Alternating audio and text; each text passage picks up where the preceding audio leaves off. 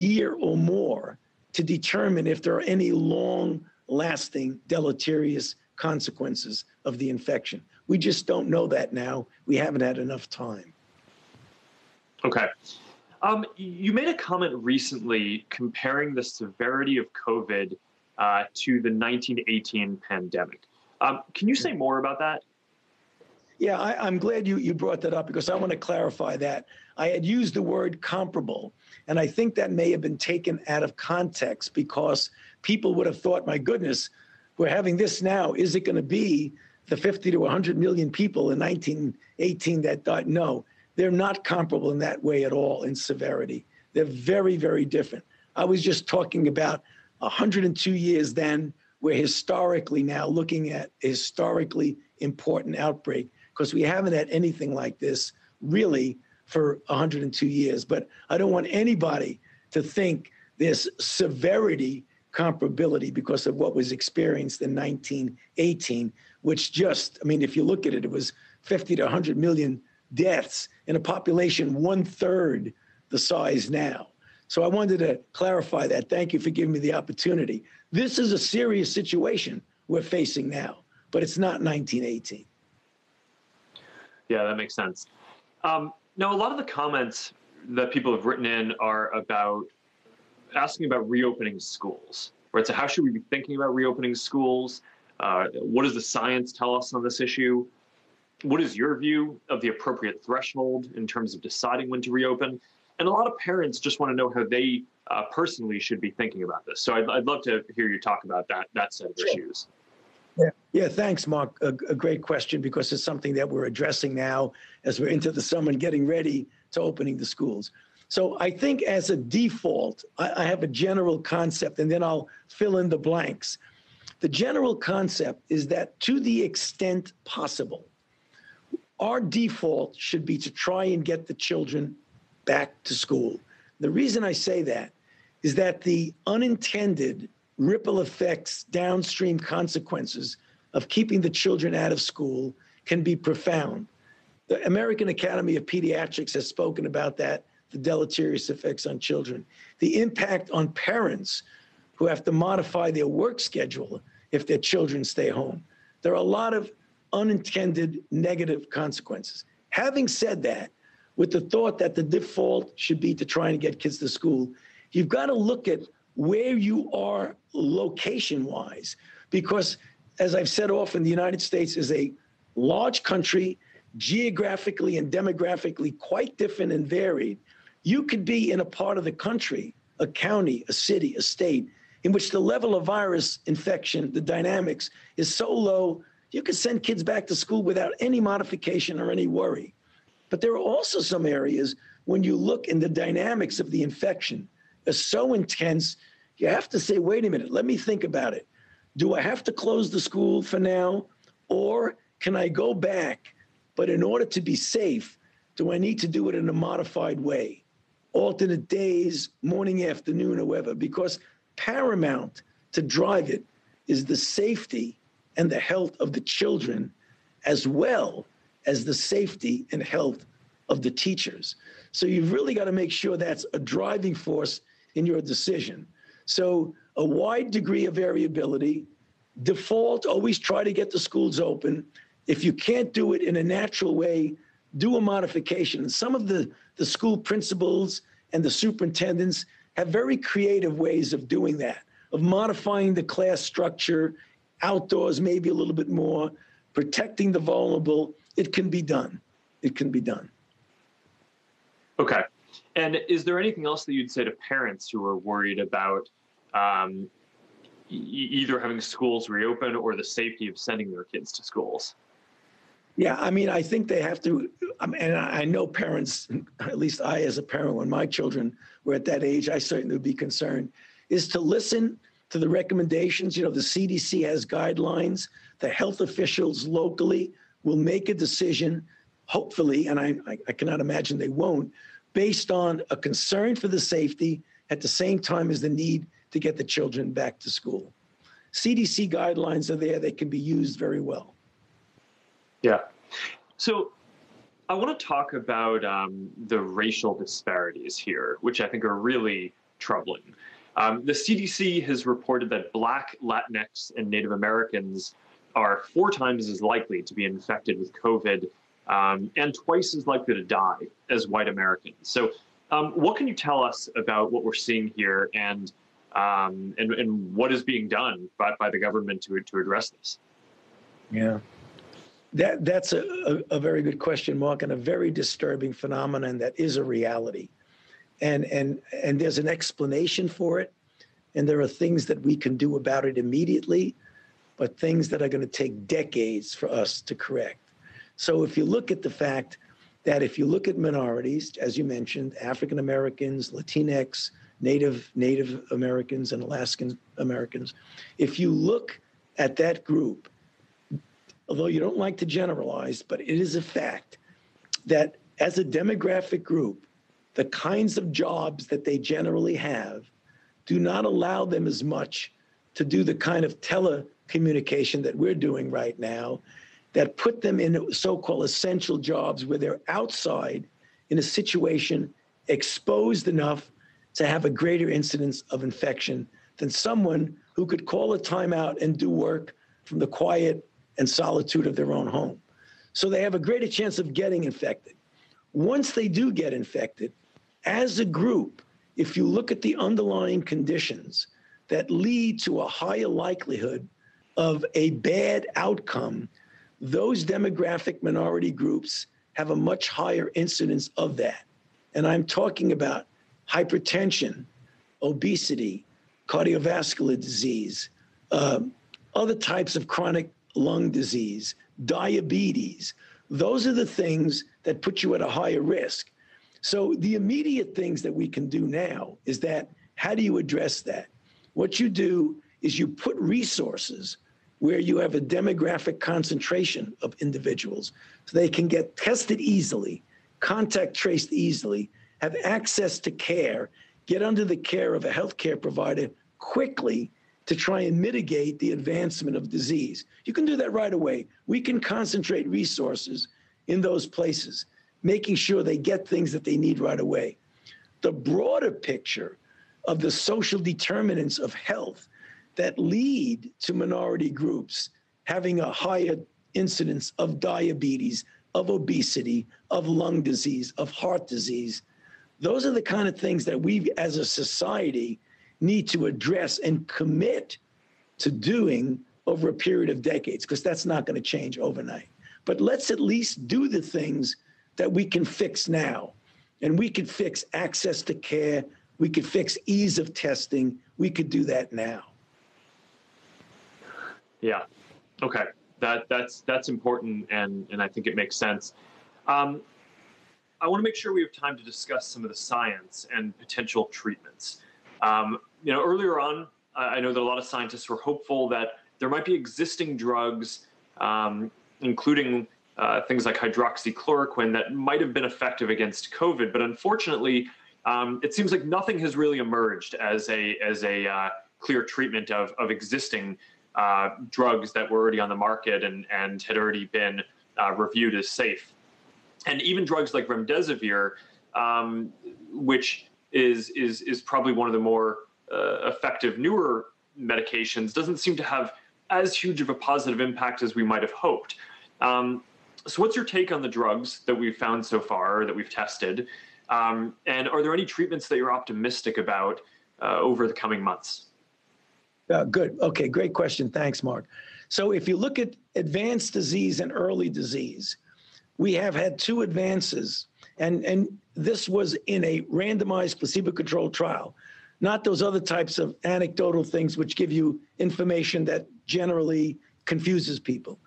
If you look at remdesivir in individuals who are hospitalized with lung involvement, and you look at the impact of remdesivir, there was a highly significant but modest effect in diminishing the time to recovery. So that's one well-proven good drug.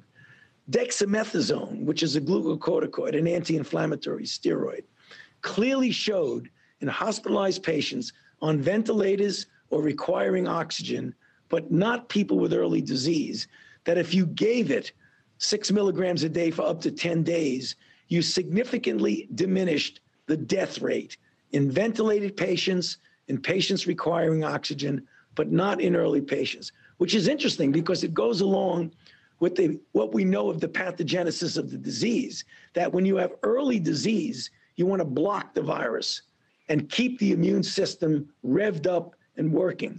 When you have late disease, it's less the virus doing damage than the aberrant inflammatory response, which is the reason why dexamethasone works. So we have two good things going. What we really need is your question about what do we have in the mix right now? What we really need are drugs that, when given early, can prevent a symptomatic person from requiring hospitalization or very dramatically diminish the time that they're symptomatic. And some of the promising ones are other direct antiviral drugs, which we're screening and targeting. Also, convalescent plasma, which we're doing a trial to see if it works, hyperimmune globulin, and importantly, monoclonal antibodies. Monoclonal antibodies are very precise bullets that you have by developing from a person who's been infected or vaccinated, making antibodies, clone their B cells, and give it to people early on. You can do it as an outpatient, you can do it as an inpatient. All of those things are being geared up now and are either in clinical trial or will soon be going into clinical trial. So when you talk about things like monoclonal antibodies, how would that be administered and who could get that? Who is the audience that might be helpful for? Yeah, well, first of all, it can be administered intravenously. Once you get the right titration, you can do that subcutaneously or intramuscularly. You can do it for two things, Mark. Excuse me? Through a shot. Yeah, through a shot. Yeah, either right through the vein or just like you get a gamma globulin shot. You could do it that way. Now, that can be done either for prophylaxis or for treatment. So, for example, if you're in a situation where you have a nursing home situation where there's an outbreak and you want to prevent people from getting ill, you can just do it that way. Or after a person is infected, you can give it to them as a treatment. This was very successfully done in a randomized placebo-controlled trial. It wasn't a placebo, it was a drug that was serving as the control. You might remember, Mark, of Ebola in West Africa, where we showed that two types of different monoclonal antibodies were very effective in Ebola. And we hope we're going to see the same thing now with COVID. And what do you think the time frame for something like that might be? Well, the trials have already started, Mark. I would hope that as we get to the late summer and early fall, we'd be able to have enough efficacy data. Because remember, whenever you do this, they may look promising in an animal model. You always can be concerned about safety, and you got to be concerned about, are you really giving someone something that works? So the clinical trials are underway for some and will soon start in another. I hope by the end of the summer, we'll have enough information as we get into the fall that we might be able to utilize these. It'll be really good if we have bookends, drugs for advanced disease and drugs for early disease to prevent advanced disease. Yeah, got it. That makes sense. And if that's coming over the next few months, I mean, that's a good cause for some optimism. Yeah. Longer term, of course, developing a vaccine is going to be critical. So I'm hoping that you can talk a bit through where we are in that process at this point, and what the process from getting from where we are now is to having a vaccine that could be given to people broadly, and when the soonest would be that kind of a vaccine might be available. Yeah. I'm actually cautiously optimistic about this, Mark, because of what we've seen. As you probably know, given the technologies we have and the different platforms, we moved from literally the day that sequence was put on a public database to getting that sequence, pulling the gene and sticking it into a platform to make a vaccine was measured in days.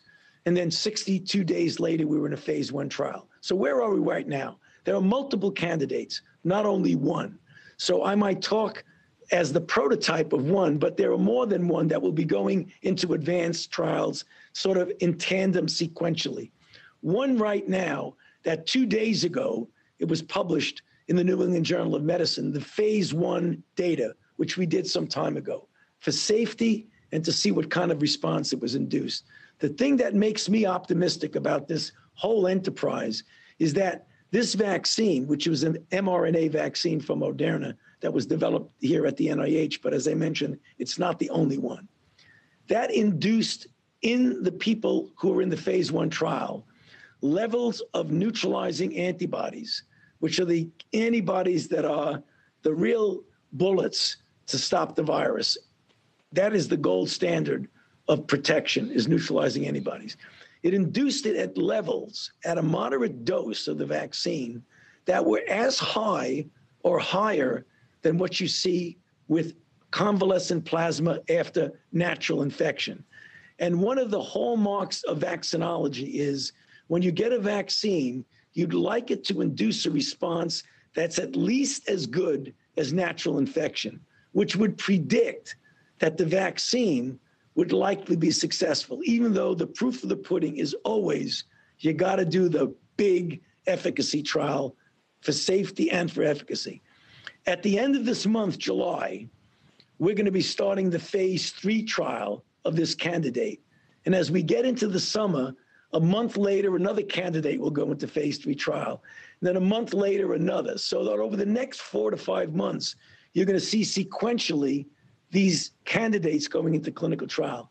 Having said that, if everything works out the way we hope and we don't get any unpredictable potholes and bumps in the road, we should know as we get into the mid to late fall, early winter, but probably late fall, whether we have candidates that really are safe and effective. And I hope and anticipate that we will have one or more. If that's the case, by the time we get to the end of this year, the beginning of calendar year 2021, we may have vaccine one or more candidate that is actually safe and effective. That being the case, we can start distributing doses widely at that time. And the reason why I think we can do it is that even as we're doing the clinical trials now, we being the enterprise, the companies, are going to already start making doses at risk, which means they're going to make doses even before they know the vaccine works, which means if it works, they've saved months. If it doesn't work, we've lost a lot of money. But we figure it's worth the risk. So the risk is not in safety, and the risk is not in scientific integrity. The risk is financially to try and make these steps truncated.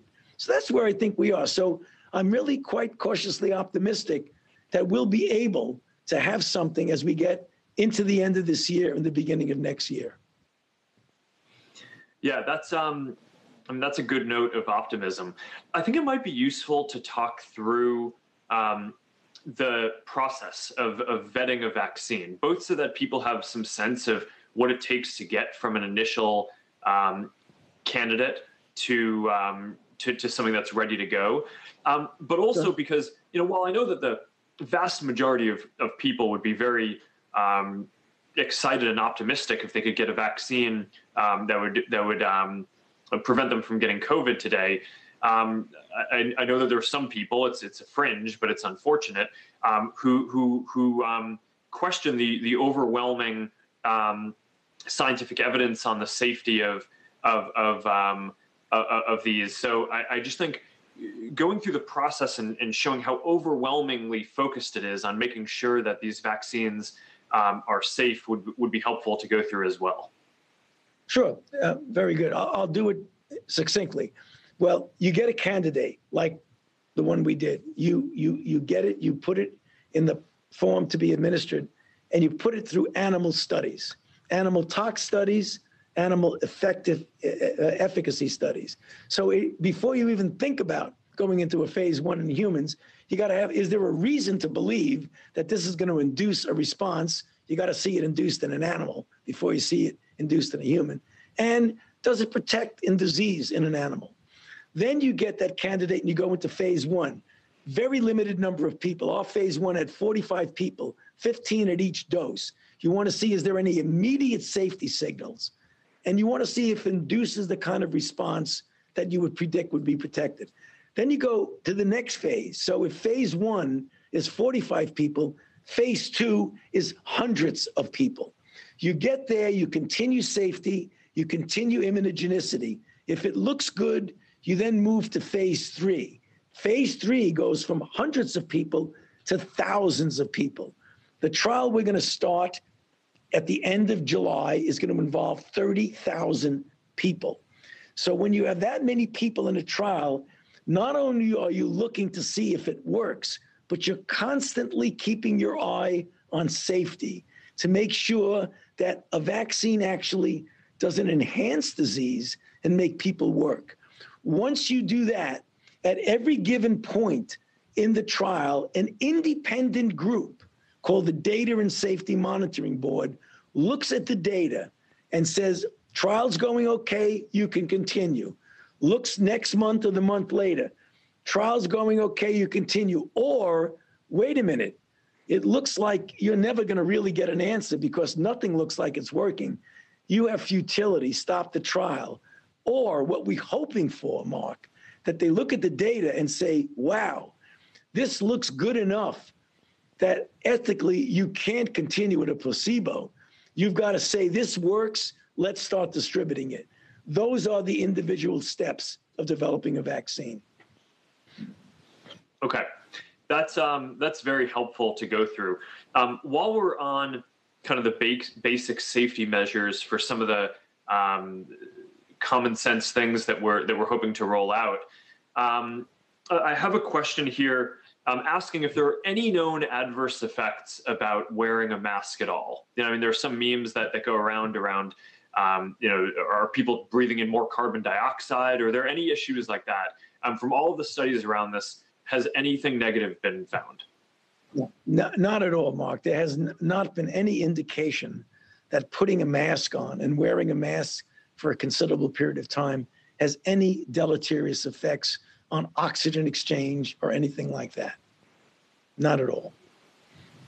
Yeah, and my understanding is this has also been studied even in people when they're running and exercising and things like that. And I haven't seen anything that suggests that there would be any issue. But I mean, you obviously are the expert on this.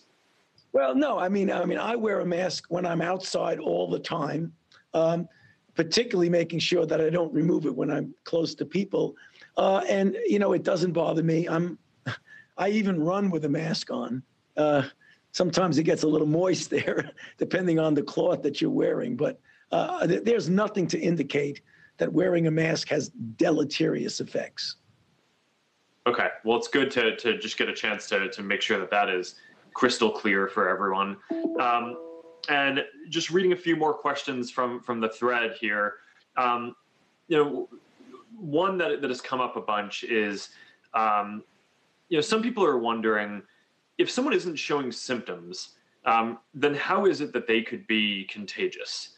I mean, I kind of get why that might not be obvious to a lot of folks. So it's probably worth just taking a few minutes to talk through that and how that works. No, that's a great question, Mark. I'm glad you asked it.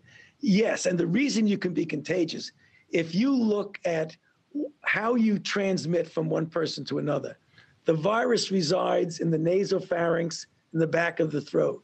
So that's the reason why when you speak or cough or sing, the virus in droplets comes out. You may not see it, but when you do certain lightings and lasers, you can see it. What we have found out that when you measure the level of virus in the nasopharynx of asymptomatic people compared to people who are symptomatic, there doesn't seem to be any difference, which means there's as much virus in the nose of a person who's asymptomatic as there is in a symptomatic person, which means it is very, very likely that when that person talks or sneezes or whatever, that enough virus will come out to infect someone else. So there is not a lot of difference in virus load, even though people can be very different with regard to their symptoms. Yeah, so related to your point about droplets, there's some recent pieces that I've seen suggesting that are wondering whether, to the extent to which this is aerosol or droplet. there's a question from the thread about, do we have any data on how this moves around differently inside versus outside, or how long this can linger in the air for? Yeah. Okay. So the linger in the air question relates to whether or not it's aerosolized, or another word people use is airborne. So there are different types of droplets. So most of the droplets, when people speak and you see that little spray come out, are greater than 5 micrometers. Those are the kind that they're heavy enough, Mark, they don't go any more than 3 feet, at the most 6 feet, which is why we say when you're outside, stay at least 6 feet apart from someone. There are other droplets that are less than 5 micrometers.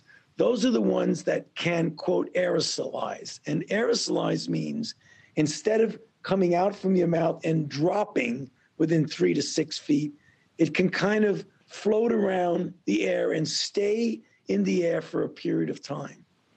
Right now, it is unclear, and it is because we don't have enough data, that there is likely some aerosol that comes out. And you could show that by these lasers and lights. We don't know the extent to which aerosolized or virus that stays in the air for a long period of time is involved in the transmission. We certainly would like to know that, but it's very difficult to determine that, even though we know that some degree of aerosolization does occur. If you turn back the clock and go to SARS back in 2002 and 2003, there was a clear-cut instance in a Hong Kong hotel where aerosolization absolutely occurred, spread through different floors, and infected individuals. Why that person who was the source of the aerosolize, or whatever the source was, we still haven't figured out. But that was a good example of a coronavirus spreading through aerosol. But right now, today, I can't tell you with scientific certitude what proportion is spread through aerosol. That's one of the unknowns we're just going to have to work out. Got it. Okay. Maybe go back to vaccines for one more minute.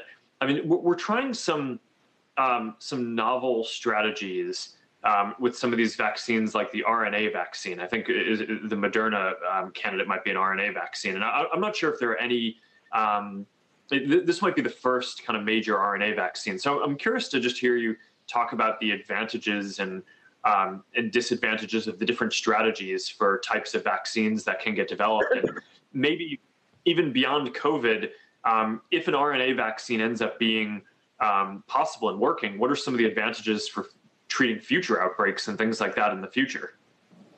Yeah, good question. So there are multiple, we refer to them for your listeners and viewers as platforms. So mRNA is a platform. Viral vectors are a different platform. Soluble proteins, recombinant proteins. Killed inactivated is another platform. So we had multiple platforms. There are 3 that are being actively done. One is the mRNA. The other is viral vectors, where you take a virus, stick the gene of the spike protein so that it expresses itself, and then you get an immune response when you inject that. The other is just taking a protein and inject it with an adjuvant. The reason that the novel technologies we used that were very easy to just get out of the blocks and go with it, test, assess, what I explained to you, the timetable. We went from a couple of days, bingo, into a vaccine, done. So if it works, which we believe it will be a major advance of ease, of facility, of scale up, and ultimately of cost. We'll do it. It hasn't been proven the way some of the others have been by years and years of experience.